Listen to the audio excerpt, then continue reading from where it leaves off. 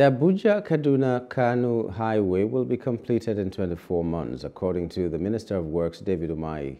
The move was made after an agreement with the road contractor Julius Berger Construction Company. The government had given the contract in 2018 with a 36-month completion time, but failed to meet its promise.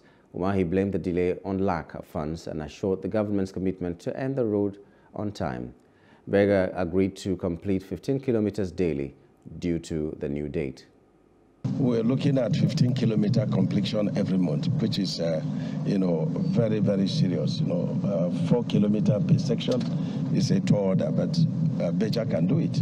And so we are looking at 24 months to finish the project.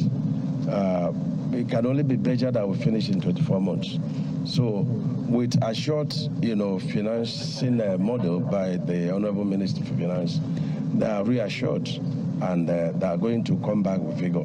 The ongoing attempts to improve domestic resource mobilization, to improve the revenues of government, to ensure that what is due to the people comes into the coffers of government to fund such as these, or to provide the equity basis for funding what is in many ways a highly viable project such as this one is being worked on, is being improved, and the funding will be made available. Hello, hope you enjoyed the news. Please do subscribe to our YouTube channel and don't forget to hit the notification button so you get notified about fresh news updates.